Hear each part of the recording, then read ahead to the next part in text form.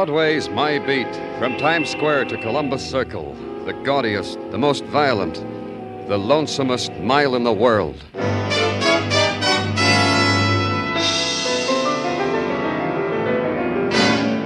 Broadway's My Beat, with Larry Thor as Detective Danny Clover.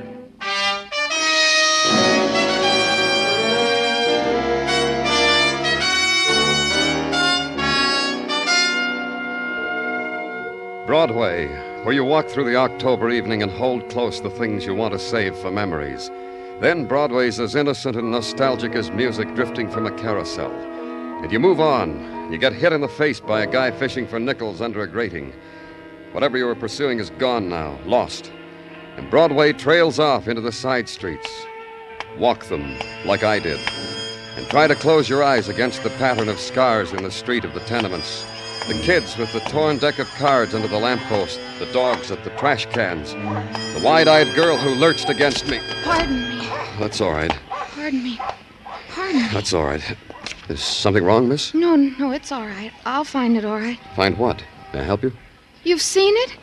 You know where it is? You're not feeling well, miss. Let me take you home. Home? That's right. Where do you live?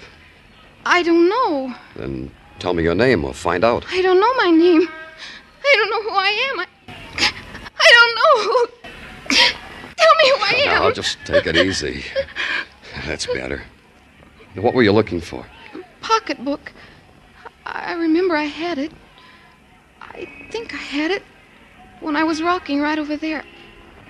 I fell down. Well, let's go see. How long ago did you miss your pocketbook?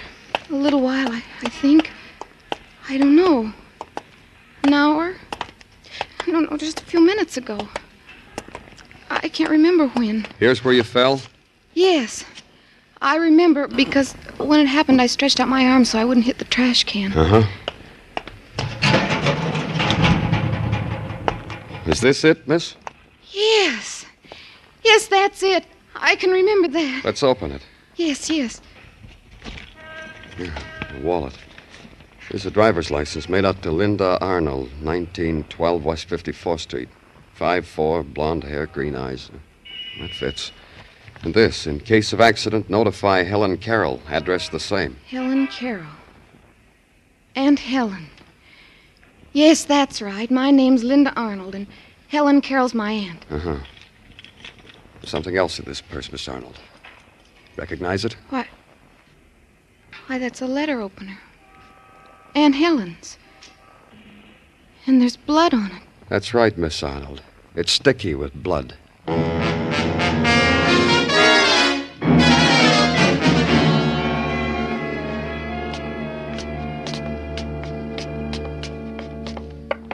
Which is your apartment, Miss Arnold? That one. The one at the... Are you all right? Yes.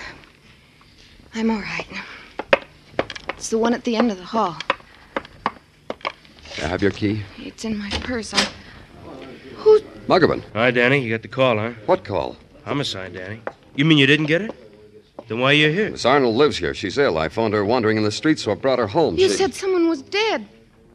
Who is it? Who's dead? Who, Muggavan? A woman named Carrol, Mrs. Helen Carrol, in the kitchen. Here, take care of her, Muggavan. Make her lie down someplace. Okay, Danny. The bedroom over there. Here, Miss Arnold. Let me help you. Danny, we've been waiting for you. Hi. You got a cigarette, Danny? Oh, sure, Dr. Siski. It's here. How? Stabbed in the chest. Over and over. Pierced the lungs, the heart. The murderer made very sure, Danny.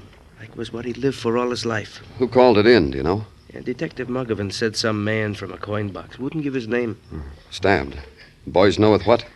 No weapons and evidence, Danny. They think it was a knife, a small knife like... A letter opener, maybe? The boys mentioned the possibility of a letter opener, yeah. There's a girl in the bedroom, Doctor. She'll need your help. Don't take me to her, Danny. I killed her. I killed her. I hated her. She was mean and rotten. She twisted everything and made it dirty and mean. I killed her. Hold it, Danny. You too, Muggavan. But gently. You'll be all right, miss. It'll be all right. I want Ted. Bring Ted to me. Tell him. Tell Ted. Oh. Oh, tell him I killed her. Tell him to come to me. Dr. Sinsky. A moment longer, Danny. In a moment, she'll be asleep. This girl murdered Danny? She's asleep. You're right, Dr. Sinsky. It only took a moment. It only took a moment, and sleep touched Linda Arnold, and the face gouged with hysteria smoothed down to a kind of release and innocence. Her lips formed a final word, Ted, once. Then she surrendered to sleep. I left.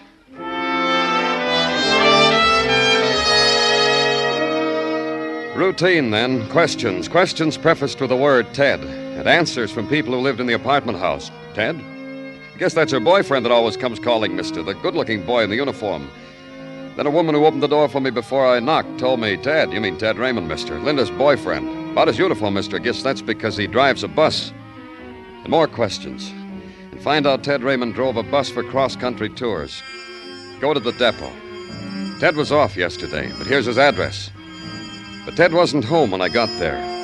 Assign a man to call me when Ted got in. The next morning at 10, a phone call. Ted Raymond had been out all night. He just got in. I went there.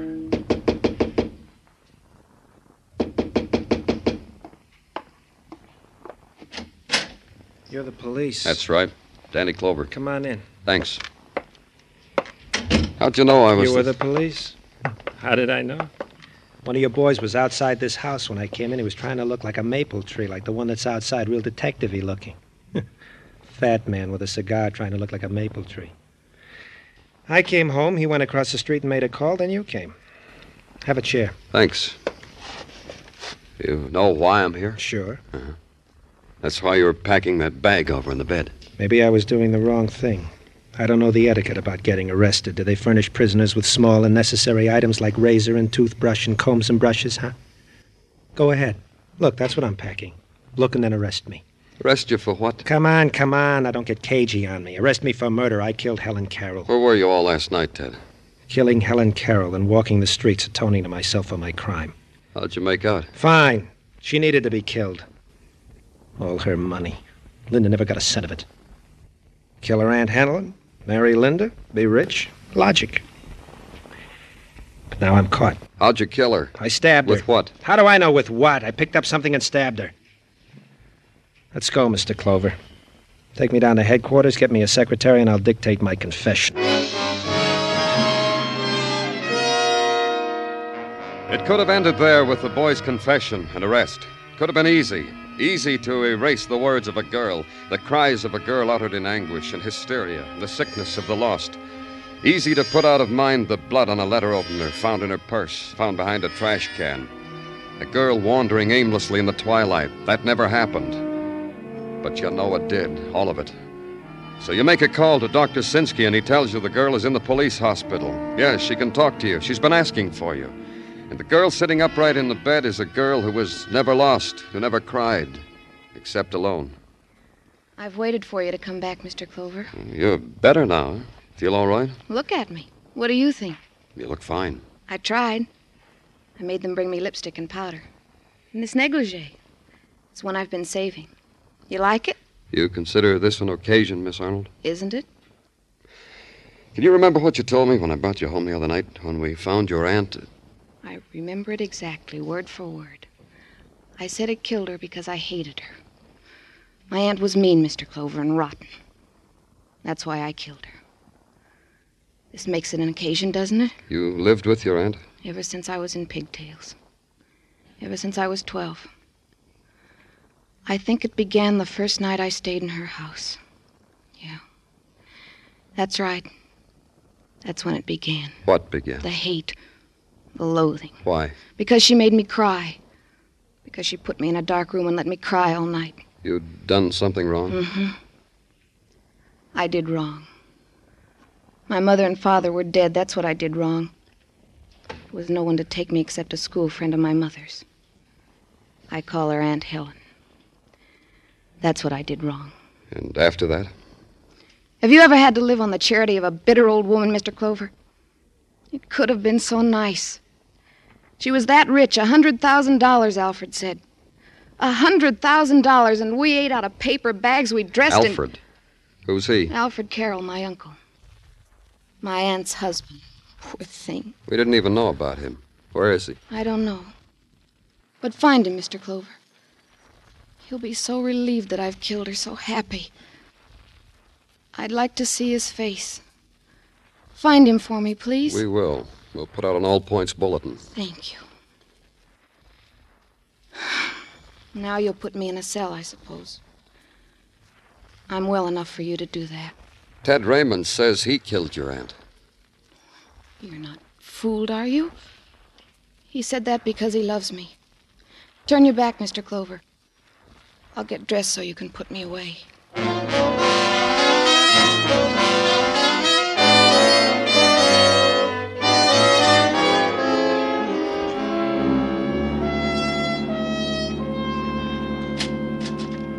Danny? Hi-yo, Danny. Oh, come on in, Tartaglia. Oh, what's on your mind? Oh, things, Danny. Especially to extend to you formally the warm hand of welcome back from your vacation west of the Great Divide. Oh, thanks, Gino. And to remark that the western winds have indeed done wonders to your features. The sunburned brow, the hearty handshake, and that Don Juan shirt. You look like a veritable Don Juan. Thanks, Gino. And to tell you that I have prepared myself during your vacation for whatever problems perplex your brain. Oh, tell me about it. Well, I have been studying the exploits of Mike Schreck, the bald-headed miracle detective from Philadelphia. Detective Schreck is a man who has coined two interesting theories. Gino. First theory, find the woman. Second theory, the criminal always returns to the scene of his crime. Put them together... In other words, when a man walks past the scene of the crime with a girl... He's the killer. Hey, how did you know? Lieutenant Clover? That's right. Come in. Thank you. I understand you're looking for me. I am? My name is Alfred Carrol. Yes. Yes, we were looking for you, Mr. Carroll. Do you know why we want you? Yes, of course I do. It's about my wife's murder. It's this way. 2 people have confessed to your wife's murder. What? That's right. Linda Arnold and Ted Raymond. I'm not a young man anymore, Lieutenant. Would you mind if I sat down? Please do. That's strange. Why should 2 people confess to my wife's murder? What? Why should they do that? I killed my wife. I killed Helen.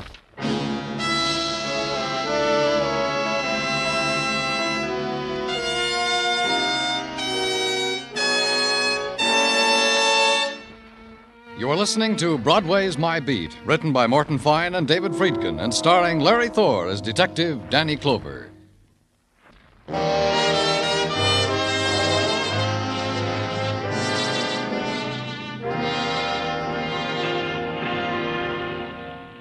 In the late October afternoon, Broadway stands on a corner, sips its coffee, snaps at a coney, and sums up the day. Some days are better than others. You know because the Translux says it was. Our men in Korea are doing fine, it says. A horse out in far Hollywood paid 90 for 2, it says. But you went on it, were you, kid? For the rich, they run, I kid. Get this item. Look what it says. 3 people confessed to murder of Helen Carrol. A field day for the police, I kid. 3 tries, 3 scores. Coming up in the world, the police. And at headquarters, the husband sits quietly waiting for the police stenographer to catch up with him, because his confession spills out of him like laughter, like it has to be shared with the world. Have you got that now, young man? All of it? Every word? He's got it, Mr. Carroll. Go on. Yeah, there's not much more. I wish there were. There are so many things. Where did you go after you killed your wife, Mr. Carroll? I went to do things she'd never let me do. Like what? Enjoyable things. Pleasurable things. Like what? I went to a bar and had a drink. A lot of drinks. With her money. With Helen's money. What else? There was a girl there sitting all alone. She came up to me and asked me if I was having a good time. I said, indeed I was. Then I asked her if I could buy her a drink. And she smiled. What have you done with Linda? Where's Linda? How much money did your wife have? $100,000. Imagine. $100,000, and she made us live like pigs, like beggars. She wouldn't even let me get a job so I could have money for myself. Why does she keep her money? It's all in the bank, in her name. It's all coming to me now. You know what I'm going to do with it after I die, after you... What are you going to do with it? I'm going to leave it all to Linda, to my child. I think of her as my child, but she isn't, you know. It's like a blessing to have Linda in our house. I want her to have all that money. Let me look at the transcript, Florio. Thanks. You'll see to it that Linda gets that money, won't you? You said here you stabbed your wife with a letter opener, Mr. Carrol. What did you do with it? Didn't I tell you that? I must have forgotten. In the excitement. I walked around, and all of a sudden I was on the dock. A garbage scow floated right past, so I threw the weapon onto the garbage. I thought that was right for Helen. Is this the letter opener? Let me see. Yes, that's it. It belonged to Helen. That's what I killed her with. I found it in Linda's purse with blood on it. You lie. You're lying. I threw it away. I threw it on that barge. You're lying. Tartaglia, see that Mr. Carrol gets home. I all right. killed her. I killed Take her. him home, Tartaglia.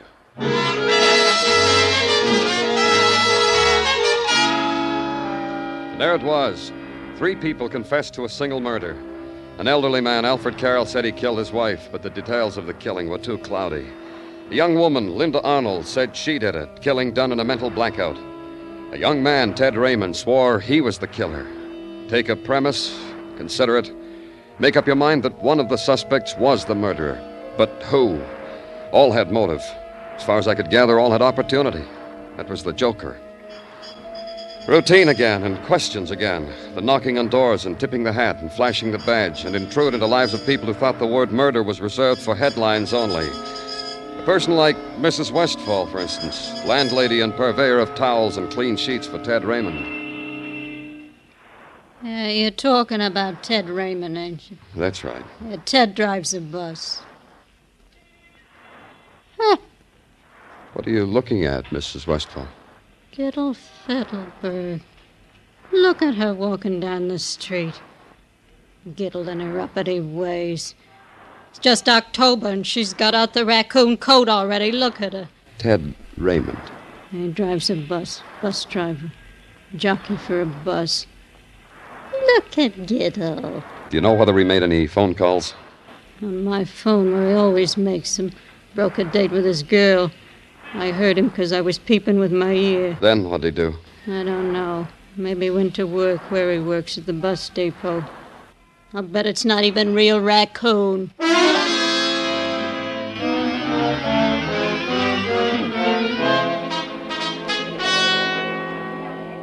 Bus leaving Are you for Trenton, Mr. McLean? That's right. What Baltimore, can I do for you, Washington.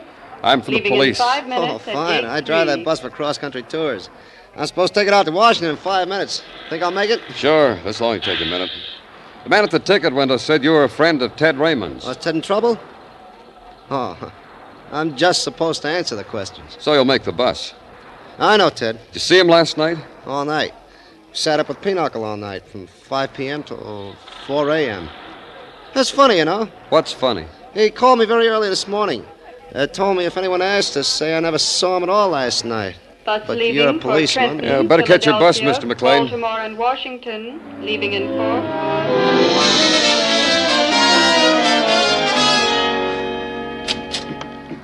Your name, Clover? That's right. Who are you? My name is Jones, and I've been looking for you. Why have you been doing that? Because I read in the paper you were assigned to the murder of Mrs. Carrol. Therefore, this. Therefore, what? Here. $100 bill. Take it.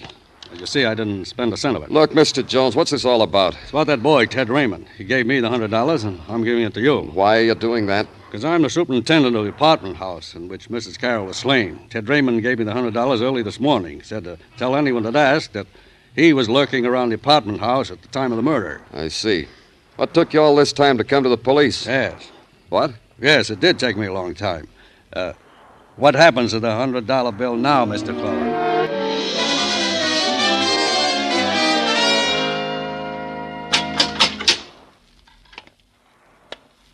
Hello, Ted.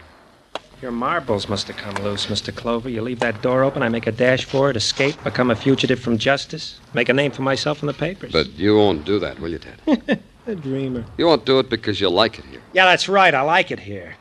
The walls are worn thin where guys have cried on them, where guys have beaten their heads against them. Oh, yeah, I like it here, Mr. Clover.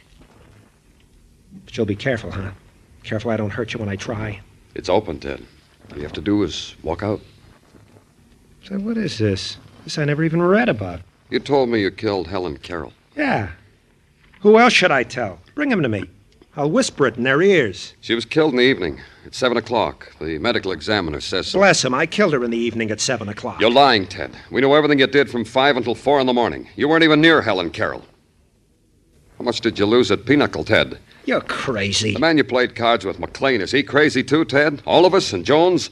The man you paid $100 to establish at the scene of the crime? That the current price for a confession to murder? Answer me, Ted.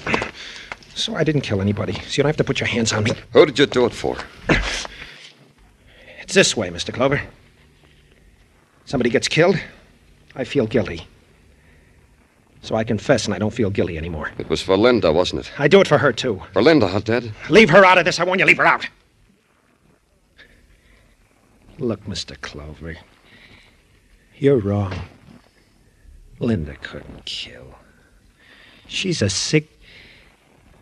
But she wouldn't kill. Not Linda. She's just sick, that's all.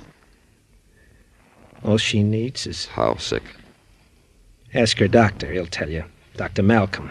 Dr. Malcolm? Yes, Dr. Robert Malcolm, in the Equitable Building. Go ask him how sick a girl like Linda can be.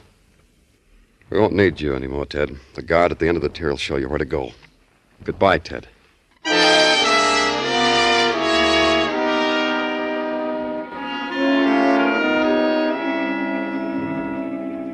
The case of Linda Arnold is not a very exciting one, Mr. Clover. I don't want to write a magazine article, Dr. Malcolm. I'm just trying to clear up a murder. Well, I'll wager the material you police come in contact Look, with. Doctor. Of course, Linda Arnold.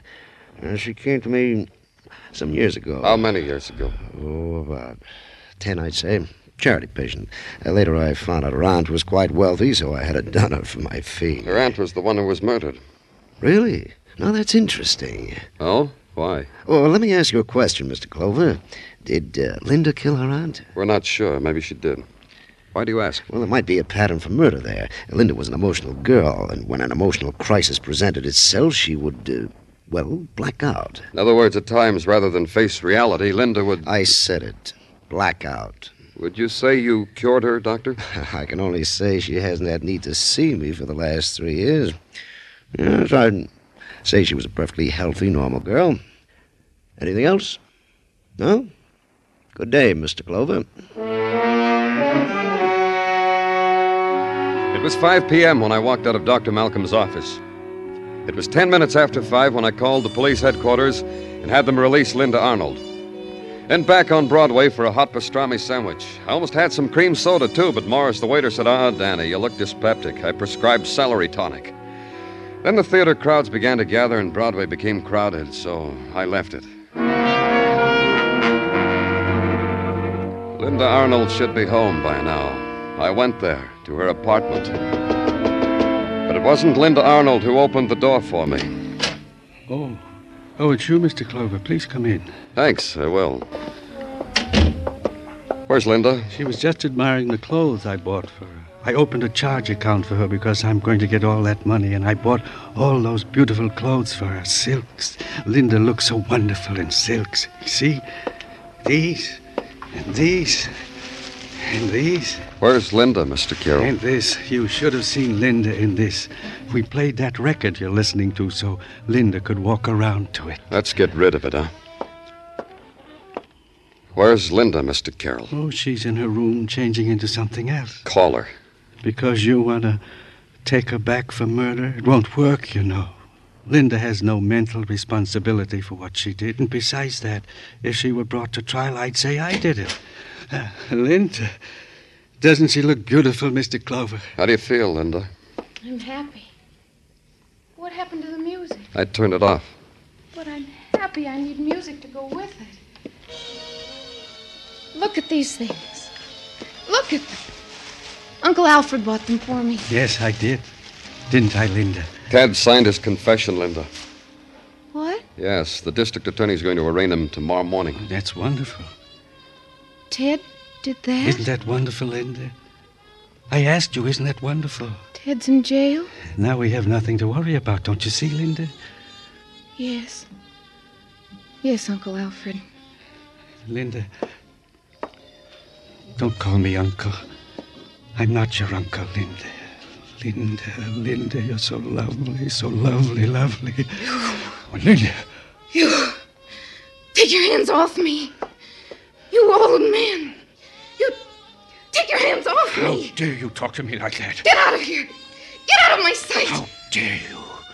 I killed for you. Planned this whole thing for you. The years I waited for you. You. Old man. Old man. Leave her alone. I'll show you. Take her, Mr. Clover. Take her. Me too. Alfred, you're crazy. Listen to me, Mr. Clover. I planned it all. It was I who told her to walk around, to be found in a daze with a knife in her purse. No jury would convict her. I killed my wife, and Linda helped me to do it. Linda? All those beautiful things. They'll take them all away. All these things. All these beautiful things.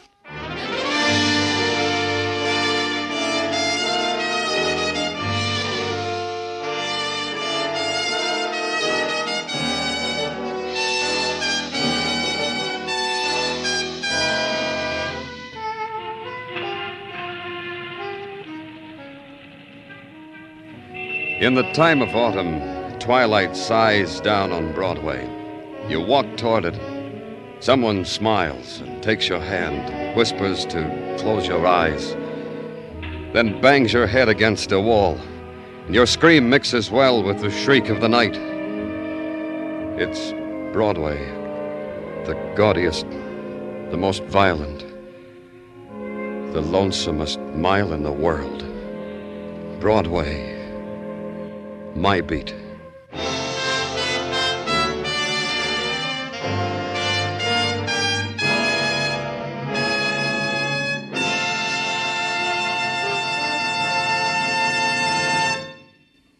Broadway's My Beat stars Larry Thor as Detective Danny Clover, with Charles Calvert as Tartaglia.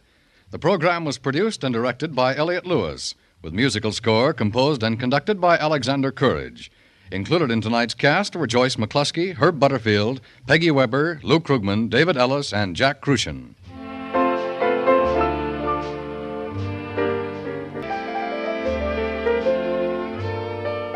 Dan Cubberly speaking. This is CBS on the Columbia Broadcasting System.